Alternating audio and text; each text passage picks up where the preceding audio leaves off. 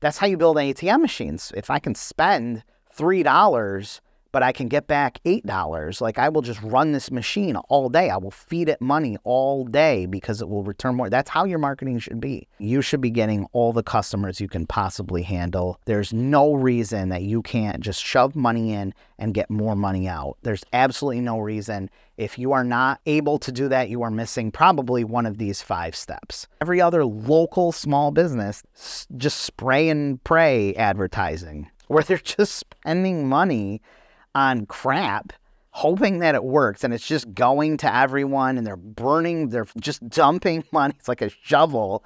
They're shoveling money into this furnace of Google and Facebook, and they're spending so much money, they don't even know where it's going. You're paying some SEO company, I don't know, you're paying some website guy, who knows, versus just trying to figure these 5 basic things out that don't cost anything. You're going to be in such a great place. It's just a math. How much money can you dump into it? That's it. Welcome to the High Response Marketing Podcast. I'm Jake Lorraine. This is a great resource for local business owners. There's really not that much that I've found to help local, like brick and mortar, local businesses with marketing. It seems like, and not even brick and mortar, doesn't have to be brick and mortar, it could be service-based business, or maybe you're a dentist, real estate agent, you own a boutique, or you're a professional marketer that's in the business of helping other local businesses, because that's a great thing to do even as a side hustle. So it's going to cover all topics on that. But there's just really not that much out there that's good that I found. There's a ton of motivational stuff, and there's a ton of stuff like Gary Vee and Grant Cardone and stuff that applies to more so bigger or online type stuff. Not the local, everyday kind of business owner. I just don't find a lot of resources for that. So I hope this podcast really helps you. Because I know as a local business owner, like budgets can be zero sometimes. Budgets can be completely zero, hardly any budget. And sometimes you have money and you want to spend money, but you don't know what to spend it on. Like you don't even really know. You would think that today there would be more advertising options than there was like 20, 30, 50 years ago, but there's not. It seems like now there's even less. There's less and less and less as search engines become so smart, as things become a pay-to-play kind of thing. You get no exposure on Facebook. You know, you have a Facebook page. You've probably experienced this. You can't you post on it. You put all this effort into posting on it and no one sees it. Like Facebook wants you to promote the post, sponsor the post, pay for ads. Everything is just pay, ad driven. Same with Google, same with paid search on Google. You've probably gotten the cards from Google, you know, here's $500 free advertising or something. You rip through that. You can go through that like water. And if you don't have your numbers right and you don't have everything fine tuned and dump a ton of money into testing, you may have experienced this. It's like you're just throwing money out. Because it's not like you're this big corporation that has these marketing departments and all these analytics, and you can figure out all these key metrics and everything is analyzed and tracked. And you don't have a full-time marketing department that does that like these giant corporations do, which makes it incredibly hard for the small local business owner to really figure out advertising that works. It's not like you can throw an ad in the paper anymore. You know, that's not, you used to be able to put an ad in the yellow pages or the paper, and you had all these options and ways that you could get in front of people. And today it's like, it's so hard. It's a totally different landscape than it was. And it's getting, well, not for me, it's not getting worse, but in general, I think it's getting harder for small business owners to figure out how they can spend their money and get a return and get something out of it. I think SEO, if you don't know what SEO is, search engine optimization, you used to be able to, in the last decade, you used to be able to pay a marketing business, an SEO agency, and they could do a whole bunch of stuff and get your business ranking higher on Google. They could stuff it with keywords. They could build a lot of backlinks and extra content and maybe load your website with a lot of content and citations and all this stuff to basically game Google. Because for the longest time, Google and search engines weren't as smart as they are today. They were basically just trying to figure out what has the most content, what has the most, looks like it's probably got the most content, whether that's from links to other websites or just has a ton of stuff on its own website, or has a lot of keywords that people might be looking for, and it would return those results. And if you had more of that information on your website, it would be higher up in the search results. But that's not what it is today. It's like today Google is so smart, and other search engines, they're so smart, they just know. There's a whole lot of other factors that take out the gaming system. You're not gaming it anymore. And they make changes all the time. They make algorithm changes. It's extremely difficult to game the system. You almost can't really game the system anymore. So it's a new landscape, which has just become really challenging for your everyday local business owner. So I'm going to show you on today's podcast 5 things every small business owner can do to fix their marketing right now. So these are five things that every local business owner can do right now to fix their marketing. These can be done with zero budget. These aren't going to take any budget to do. It's really not going to take any money, because I don't know what your budget is. You could have a zero budget. You could be working with, and it doesn't matter. You could be working with a very large budget. I'm positive some, if not all of these things will help you, no matter what stage your business is in, whether it's whether you haven't even started yet. Maybe you haven't even started your business yet, or maybe you're in your first year, you just opened, or maybe you have things that are going pretty good and you're looking to take things to the next level, or looking to find out new things. This is for you. Number one, the first thing that you can do right now to fix your marketing is your Google My Business profile. So Google Business Profile, whatever they're calling it at the time, they change the name all the time. Number one, first thing that you should be doing is claiming it, if you haven't claimed it already, and optimizing it. And when I say optimize, I mean just fill this thing out completely. Go get your Google listing, get it verified so that it's you. Optimize the heck out of this thing.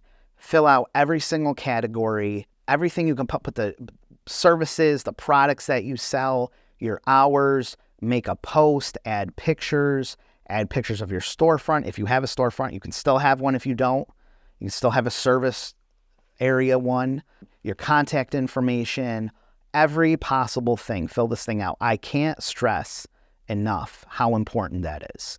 Google returns the best result for people. And if it knows you're putting time into its listing, you're keeping your hours up to date, you're got all the services that you offer, whether you're handicap accessible, right down to whether you're like a transgender safe space or something is on there, like it will factor all that stuff in and return the best results. When your competitors don't have all that optimized, there's people who don't have, there's businesses, competitors that won't have their Google business profile, but they'll be running ads. They'll be running paid ads and trying to force their way up to the top. Meanwhile, you can bypass that and you can actually look better on search results because your business just has more stuff filled out and it's current with Google. Now, over time, if you stay on it and you keep making little posts, keep adding pictures, keep your hours up to date, Google will recognize that and will know, okay, this person is up to date with their Google stuff. We're going to be returning them more often. So do that. It's free. It's just your time. If you are running a local business and you haven't optimized that thing, that Google business profile, you got to do that. You got to do that right now. That's number one, because it's free traffic. It's free. It's like Google will hand you business. Okay, you're serving a local radius of customers. Google will return business to you for free. There's nothing better than that. Number two goes along with this, and that's acquiring reviews. I just put a product out on this, highresponsemarketing.com/reviews, if you want to check it out, on my process, because I went from zero. I didn't get reviews for 10 years. I went 10 years. It's actually, I think, a little longer than that. I went 10 years without collecting reviews because I for some reason thought it was stupid. I don't know why I thought that, and then I said, well, I think I should probably be collecting reviews. And I started making a process of collecting them. And I ended up getting really, really great reviews in a really short amount of time. And my business, and my local business, exploded. Like, absolutely exploded when I started getting these reviews. I would highly encourage you to get some systems in place to acquire really great reviews. I have a whole product on that, Google, highresponsemarketing.com/reviews. If you're watching on YouTube, that link is below. You can click it. But one of the things that you can kind of shortcut that with or help get you fast reviews is review cards. And those can be really cool. You can have them printed really cheap for your business. You can go through me, printingforsupercheap.com or wherever. You can also do NFC cards where you just make it convenient for your customers to leave a review. It's a simple thing you can have. They can scan on the QR code or NFC tap it. And it's just an easier way to start collecting reviews. But there's lots of processes. Just start getting reviews from customers. Okay, you got a happy customer, go get the reviews. As you get those reviews built up, you're going to just naturally start showing higher in Google results.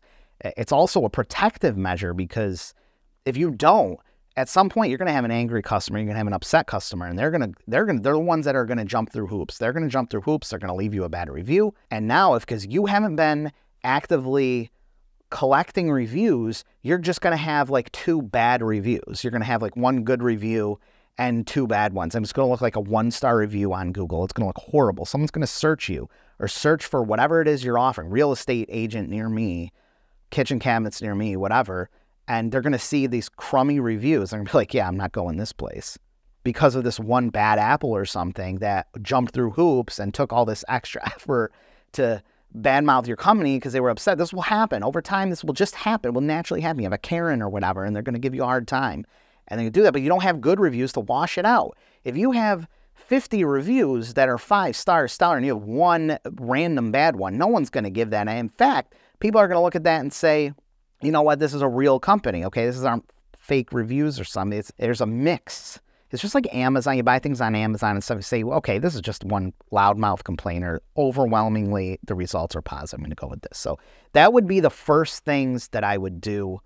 The first 2 things is get that Google profile set up and optimized, and I would start acquiring reviews. Another thing is by having reviews, you increase the value of every other advertising you do. You increase the effectiveness because the reviews on Google are like word of mouth. They're literally just like word of mouth. They're other people's opinions of your company. Now, you can't beat word of mouth. The best word of mouth is someone you trust that tells you something, but second to that, it's someone that you don't know, but a majority of people saying this is a good business. That's a really powerful advertising, and it affects all the other advertising you do. So if you're running a billboard, you're handing out flyers, you're knocking on doors, you're even making cold calls, okay? You're on a bus somewhere, you're doing TV, you're doing radio, you're doing whatever you're doing, social media posting, people will often just go search you. They'll go search you online, and what they see there may determine how they act. So they might have liked what you got, even postcards. You know, I'm a postcard guy. They might really like what you have. It might be interesting, and they took that next step. They went on Google, they searched you, and what they see may dictate whether they respond or not. So some people are like, they run a good campaign, like, Jake, can't believe, I don't know, maybe you got a crummy company. Maybe your company sucks. Maybe your reputation sucks. Did you look on Google? What does it look like? You got 1-star review or something, maybe there were people interested and they didn't buy from you because the review sucked. Your online presence sucked. So that's something to really think about. If your reputation online, if your presence online looks like crap or it's not even there, that will hurt all your other advertising methods. And this doesn't cost anything. Getting reviews doesn't really cost anything. So it applies to everyone. Number 3 is separating your marketing efforts into new customers, past customers, and dormant customers. This is a really high-level marketing thing. It's buried into this podcast. If you're listening, you're learning some really high-level stuff that other local businesses are not even thinking of doing. So I appreciate you listening. I really do. When I do consulting, when I take on a consulting client, and I charge a lot for consulting, this is like the key. This is like a key thing. It's part of my masterclass too. If you're interested in my local marketing masterclass, it's highresponsemarketing.com/masterclass. But this is like a big money thing. This is how you take even a company that's doing really well and just wants to take things to a bigger level. This is how you do it. But this applies to every single business under the sun, pretty much, unless you do a one-time type thing, where you're just one-time clients and you don't ever deal with those people again. But if you're a local business that sees people more than once, this is for you. I would separate your marketing efforts, so your plans, your strategies, Anything that you're going to do advertising, marketing-wise, I would separate that into what are you going to do to get new customers and budget for that? What are you going to do to get existing customers coming back more frequently and budget for that? And what are you going to do to bring back old dormant customers and budget for that? So there really should be these 3 different kind of budgets or amounts that you're comfortable spending acquiring these people back. As a general rule, you're going to spend the most money getting a new customer. That's going to take the most effort and money getting a brand new face in the door. And then it should be as cheap as possible bringing current ones back again. That should be as cheap. That should be as cheap as you can possibly get it. Because they're already sold, right? They're already happy. And you should have there's a lot of ways that you can bring these people back in without costing as much as it would to get a new customer. And then you have dormant customers. You have people that you haven't seen in a long time, that they were customers. Maybe you want to bring them back. You want to entice them to come back. So that it's kind of in the middle. You're going to be spending more than you would for a current past customer, but maybe not as much or as much as a new customer. But they should be really broken into 3 different segments. You should just plan all your marketing efforts into those 3 kind of avenues. This will help you tremendously because if you don't, you're doing the exact same marketing for everyone. You're spending the same amount of money to bring in a new customer as you would an old customer. This is like giving away the house. Okay, you give away like maybe you're going to advertise something and you're going to do postcards or whatever it is. You're going to run a really great sale, like something really, and maybe you're even like a restaurant and you're going to give like a free buy one, get one free entree or something. What about all the people that come to you regularly? They're going to come in anyways. Okay, do you really need to give them a free meal or a free cocktail or something?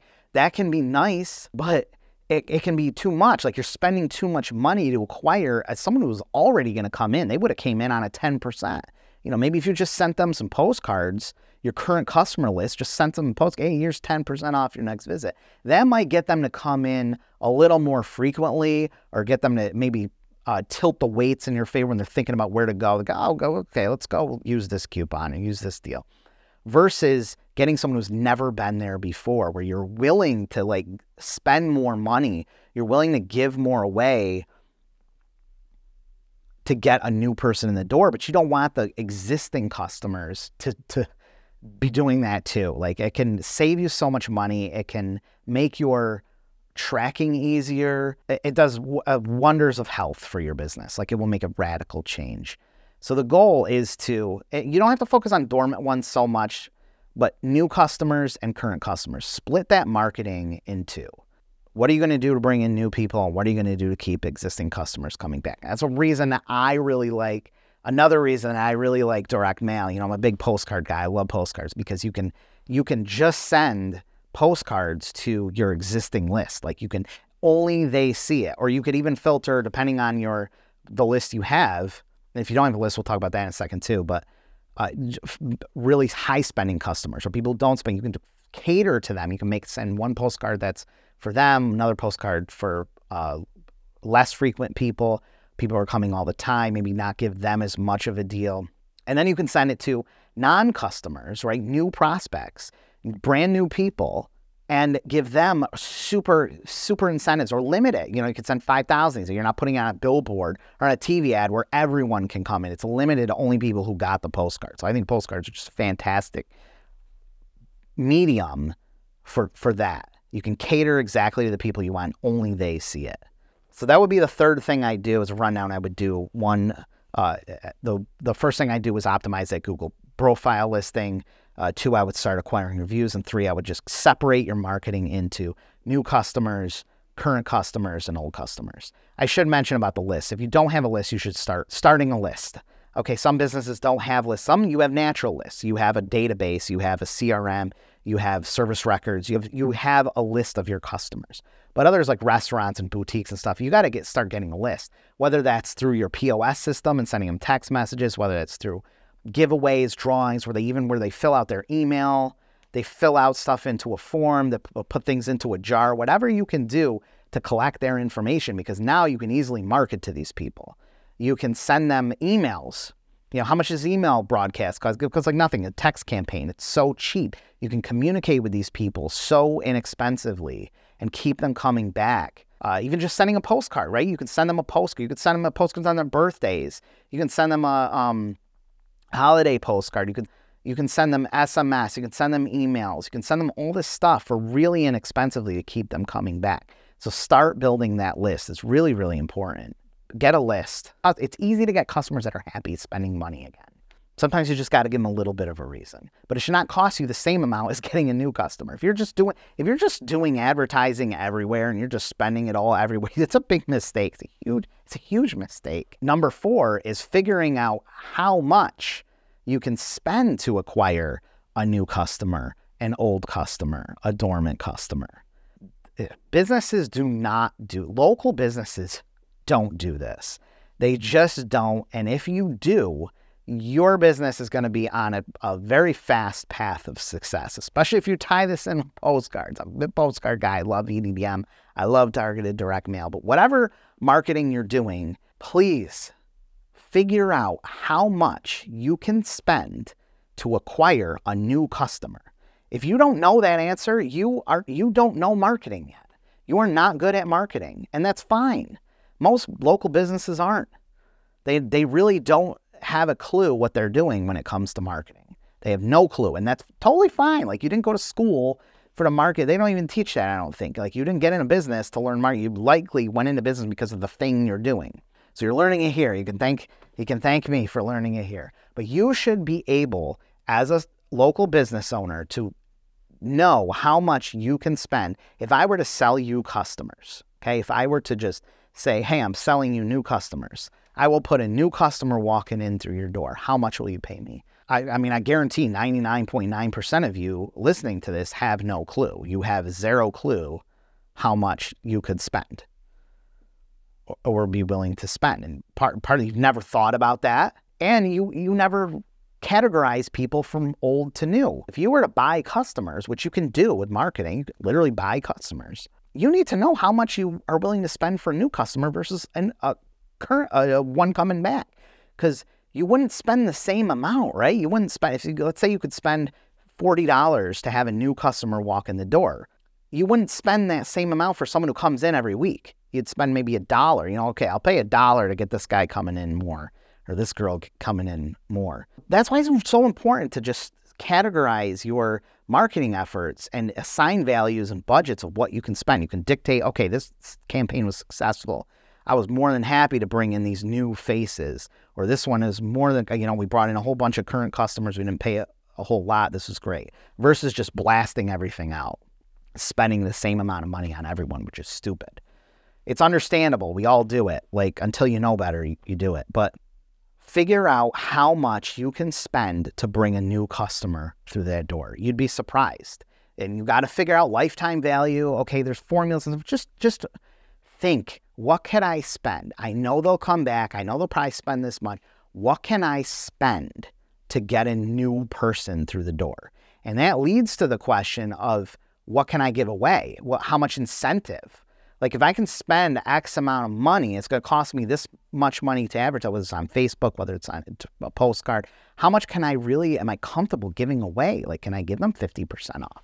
Can I give them something totally free? Can I give them a free entree or something if they come in with 2 people or something? You know, you start thinking these wild things, which is great. Can I give this away? Can I give that all for new people? Because with direct mail, which I hope you're targeting, you can target exactly new people who have never been to your store before. But you could just get an idea of what you can spend so you know, is this successful now? Once you know that, that's how you build an ATM machine. That's how an ATM machine really gets built. It's a big factor in building an ATM machine. It's like, how much can I spend to get out? Like, if I can spend $3, but I can get back $8, like, I will just run this machine all day. I will feed it money all day because it will return more. That's how your marketing should be. Your marketing should really be a case of, how much can I spend and just get back more money?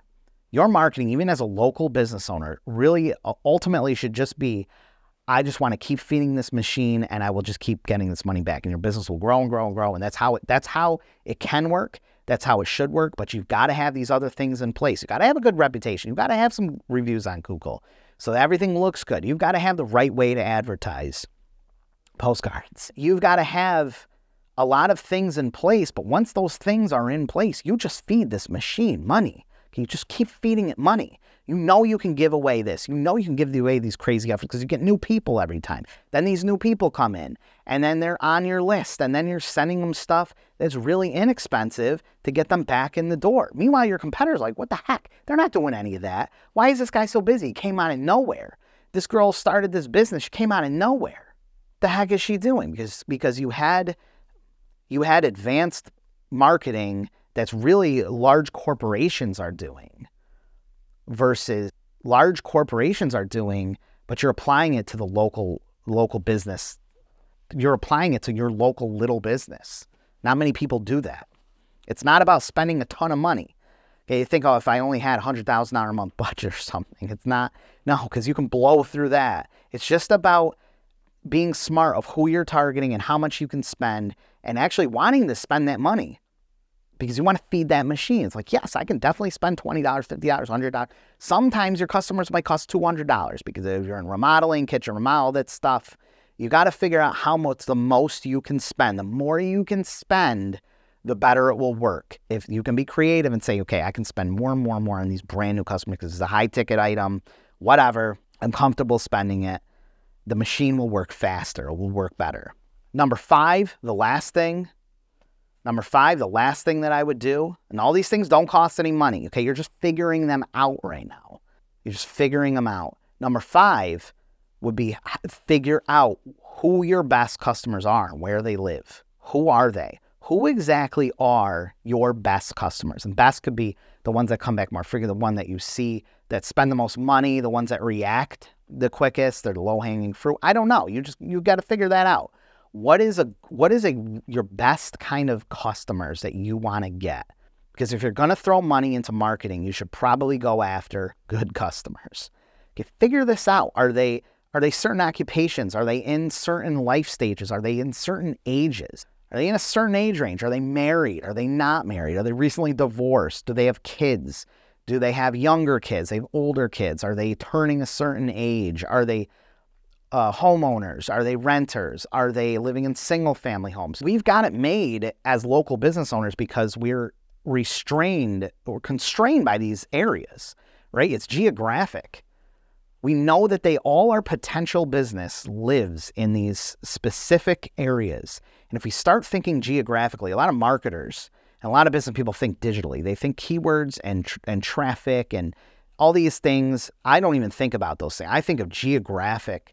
Where are they living? Okay, on the south side of town, are they across here? What areas? Maybe I've got all the work I can get out of this one area. Maybe I need to go into some other areas that may be receptive or I want to break into or I want to take away from a competitor. You're thinking of areas, geographical boundaries, neighborhoods, parts of town, radiuses. You've got to figure out who these people are that are best to respond, that you most likely want, and where they live. Once you know that and how much you're willing to spend, you can do so much advertising in those areas. Okay, you can do the billboard, you can do the radio, you can find out where they're listening, where you can hit them in multi-channels. But if you're just starting out and you want to be really smart, just do some postcard campaigns, right? Figure out where they live, who they are, what stage they're at. You can buy lists of all these people. You can target the neighborhoods they live in. There's so many different ways that you can actually reach these people. It's another reason I really love direct mail, postcard marketing. You can get a list of exactly, reach out to me, Jake at printingforsupercheap.com or Jake at highresponsemarketing.com. Me and my team will get you all sorted up. Whatever. I don't care who you go through. Whatever. You can target these people. You want to get new customers, make a killer offer. You know how much you can spend, budget it, figure out, and just reach these people, these exact people, because you know where they live, you know who they are, and it's the smartest advertising possible versus 99% of every other local small business that's just spray and pray advertising, where they're just spending money on crap hoping that it works, and it's just going to everyone, and they're just dumping money. It's like a shovel. They're shoveling money into this furnace of Google and Facebook, and they're spending so much money, they don't even know where it's going. Is it working? I don't know. They see some customers, they don't know where it's coming from. They're spending so much money everywhere. And it's just not, and there's not many choices. You have like radio, TV, billboard, you're paying some SEO company, I don't know, you're paying some website guy, who knows, versus just trying to figure these 5 basic things out that don't cost anything. You're going to be in such a great place, especially for a new year. As of this time, we're coming up on a new year, 2024. So this would be a great time to start planning things for that year. But whenever you're listening to this, it's 100% relevant. It's going to be 100% relevant 10 years from now. Get yourself on Google optimized, get some reviews so it gains credibility to your company. Start figuring out what you can spend on new customers, old customers, and really old dormant customers, and breaking all your marketing into those. Figure out where they live, figure out who they are, and how much you can spend to get them. Then your money becomes so smart. You're building that ATM machine. You're shoving that money into ATM machine, and you're actually getting returns. This is how you actually get returns. That's what in the end, it's a math problem. Once you have all this other stuff figured out, it's just a math. How much money can you dump into it? That's it. You will get throttled by things like hiring, and now you have employee drama and things like that, logistical things that you've got to figure out, or how can I handle this much work? I can only do this much work. Those are all great problems to have. That's a whole other thing. But as far as marketing, you should be getting all the customers you can possibly handle. There's no reason that you can't do that you can't just shove money in and get more money out. There's absolutely no reason. If you are not able to do that, you are missing probably one of these 5 steps. So I hope you enjoyed this podcast. If you do, please let me know. Leave me a like or a comment, or wherever you're watching it. Continue to watch and listen. I really appreciate it. You can pick up my free EDDM guide. If you're thinking about EDDM postcards, you can go pick that up. That's in the links in the description below. But I really appreciate the support, and we'll see you on the next podcast.